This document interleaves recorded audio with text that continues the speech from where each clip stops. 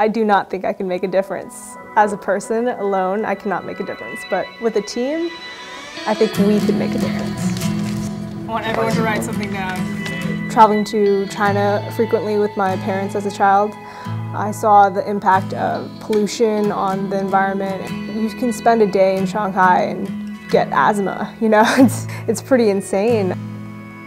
And I feel the emphasis really needs to be put on the immediate impact of people's decisions in day-to-day lives. Simple changes here and there can really make a huge impact on the environment. From being in a public school, you know, you sit at a desk, the teacher speaks, you write notes, you take tests. At the academy, it's completely different.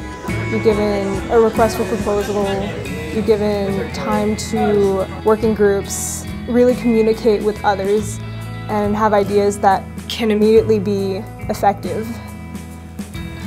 You can't teach others something you're not passionate about, because the people you're teaching will immediately see that you really don't care about the subject matter you're teaching. I'm really passionate about sustainability and about using more renewable resources.